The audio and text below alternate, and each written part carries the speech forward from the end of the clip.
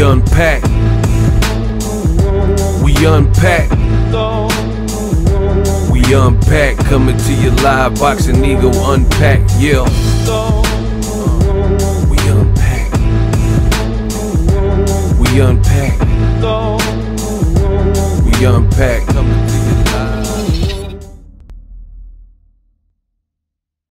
live. Anthony Joshua says that Tyson Fury is just another opponent to him. What up, Fight World? It's your boy Ego, and I'm back with some more boxing. Make sure you smash the like button. Also subscribe to my channel for the latest and greatest in boxing. If you want to become part of the gang, notification gang, please hit the bell icon. Shout out to the super chats, channel donations, the Venmo donations, the Cash app, and the Patreon family. We working. Now make sure you guys head over to Patreon, sign up. The link is in the description box. You'll see an affiliate section, and it helps the channel, but there's different perks for the Patreon, and I'm going to shift some of the content over there. You can become a Patreon member or sign up for YouTube memberships. Hit the join button next to the subscribe button. Either platform got some things in store.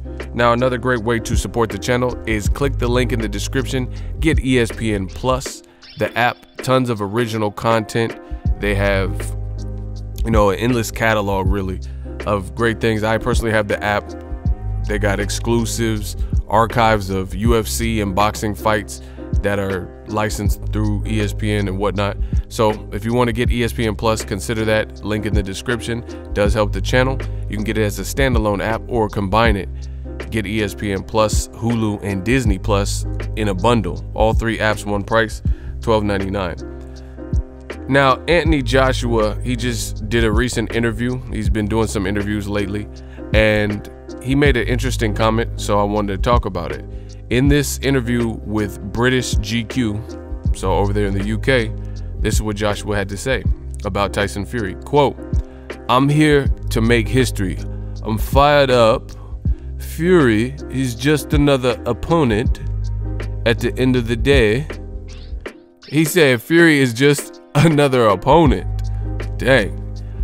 I'm looking at Fury like he's just another fighter. In terms of spectacle, trash talking, two juggernauts coming together, I can't wait. So I got a couple quick things to say about that. One, the clout chase from Eddie Hearn and Team Joshua has been vicious. You know, if I'm being so honest, like I always am on my channel, all in the video, over here on Death Row East, New Media, we control the narrative.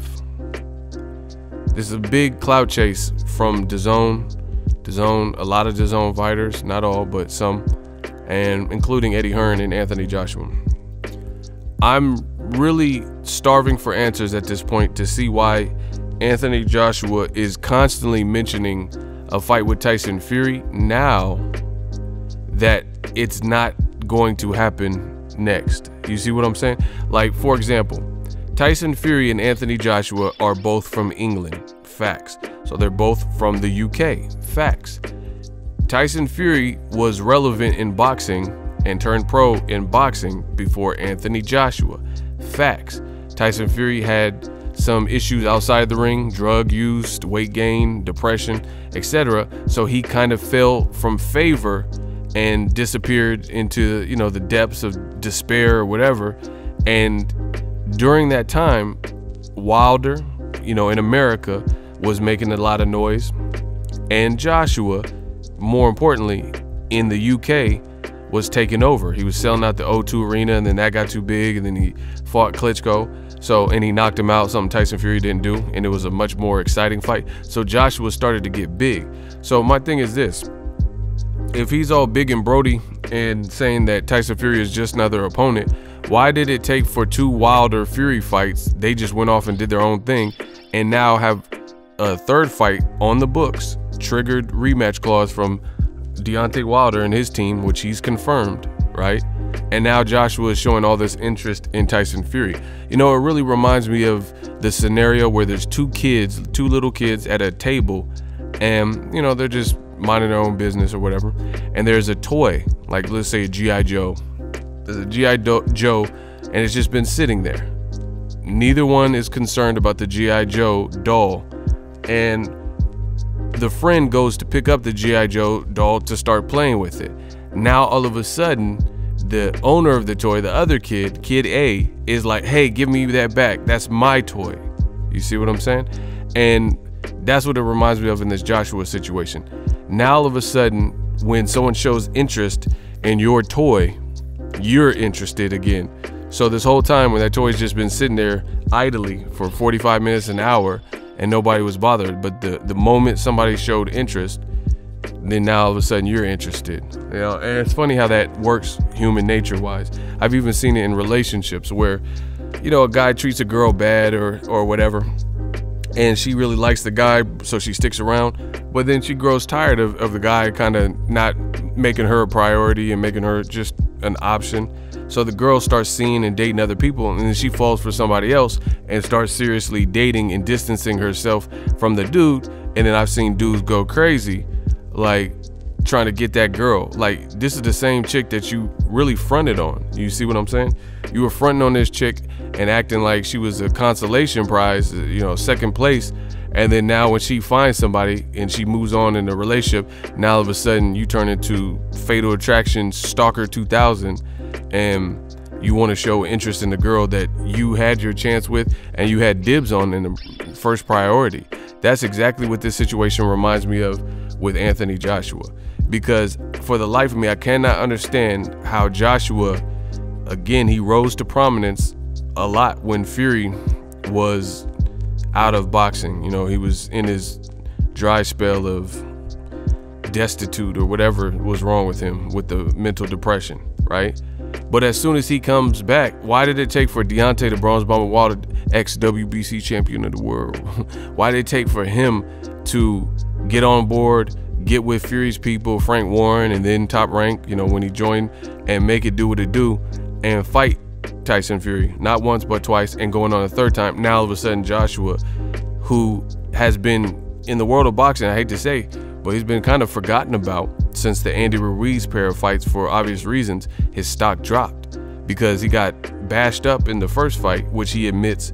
You know, he said that in the fight, he says, I got beaten to a pulp and had to pull myself back together. This is the same interview. That's a direct quote from Anthony Joshua. So he's admitting that Andy Ruiz beat him to a pulp like orange juice, bars. So, you know, it's just kind of weird behavior, in my opinion, from Anthony Joshua and Eddie Hearn to continually talk about a mythical Tyson Fury fight and show this level of interest in fighting Tyson Fury. And as a UK compatriot, you could have had probably first dibs before Wilder, because it would be a big fight for British boxing. But now that he's tied up with Wilder and Wilder's standing his ground like, yo, I want that rematch. Oh my God, I'm so frustrated. Eddie Hearn, you know, Wilder's doing his bit, and then now all of a sudden Joshua's acting like he been wanting to fight Tyson Fury, and Fury is just another opponent, you know. And now he's saying all this stuff about Fury's just another opponent. It's just weird behavior to me, you know. And the other thing that makes it weird is if we look deeper, Joshua was a couple years ago considered the man. They were trying to front on Wilder, say he only deserved a flat fee of $12.5 million, and Joshua was the cash cow, so Wilder needed to take whatever was given to him and take scraps and flat purses and flat fees and all this stuff, and he's not in the driver's seat. So it was pretty much understood that Joshua was the guy to beat, and he was the guy with the big brand and 90,000, 100,000 at Wembley or whatever, and he had that kind of buying power or drawing power at the time. And he didn't make no moves to fight Tyson Fury. So now that that empire has kind of crumbled, I really haven't even heard anybody talking about Joshua. That's the God honest truth. I haven't heard. The only people I hear talk about Joshua is a couple UK reporters and Eddie Hearn and Joshua himself, you know, occasionally saying something or being asked something. But from the world of boxing by at large, I haven't even really heard. And that's weird behavior, because he's coming off a win. So I think people realize that the Ruiz fights, you know, some of his stock dropped in that, even in the victory, because people felt, listen to Bob Arum. Bob Arum basically mirrors everything that I've told you on my channel, and he did it after I had already told you. But Bob Arum basically mirrors what I said. He said that Joshua looked timid, and he lost to a guy like Ruiz, and then didn't want to engage, and he ran. That's what it looked like. It looked like he was so, he wanted to win, and he did win, but it just wasn't impressive. You get what I'm saying? It just looked like a man who was broken, and that broken with more determination and at least in shape was able to carry him to a victory. You see what I'm saying? I think realistically, Andy Ruiz dropped the ball humongously on himself, and that's by not really preparing and being 100% ready and disciplined and keeping his weight down, and just sticking to the script of what a champion should do. I really feel, listen, I don't have to make no excuses in boxing. If I get a prediction right, I get it right. If I get it wrong, I get it wrong. I predicted Ruiz would beat Joshua. I'm not mad or salty. I'm just telling you what it is. You can lie to yourself if you wish or whatever. I still think Andy Ruiz could beat Joshua. Stylistically, he has what it takes. He already did it before, and he made Joshua submit. And if you really boil it down, if you really want to get, nitpicking, you can look at it. Joshua's victory over Ruiz was far less superior to Ruiz's victory over Joshua. If we're looking at fight versus fight with those two names intertwined, I think the biggest disservice was done in the gym for Andy Ruiz. And it looked like at one point he was losing weight, but he just broke, the fame and having access. Some people you just can't give access to. More money and whips and cars, that changes their whole focus and stuff like that. And hopefully it's a wake-up call. I think Ruiz is a good fighter, but him going with Canelo, that's another reason he could end up beating Joshua in the rematch. Bottom line is this: I'm not sold on Joshua's last performance. Based on his last two performances, that's, the saying in boxing, you're only as good as your last performance. You're what have you done for me lately type of sport. And to me, Joshua he quit in one fight, got dropped 4 times in a fight where he was winning the round, so that was a huge mistake. Then he got it right and beat Ruiz, but there was more factors involved, and that's the participation and dedication or lack thereof for Andy Ruiz. You would be foolish to omit that from your assessment, and you just say, oh, shut up, Joshua beat him, and then act like we didn't see what we didn't see. It's kind of like Cotto versus Sergio Martinez. I picked Martinez to win. Prime for prime, I think Martinez would blow, and I like Cotto, but I think he'll blow him out the water. But he caught him at a great time, and then Martinez's knee was all shot to hell. First time he got hurt and dropped, and his leg was shattered to bits or whatever. So it is what it is, but it played out how it was supposed to. So that's my thoughts. I don't think Tyson Fury is just an opponent.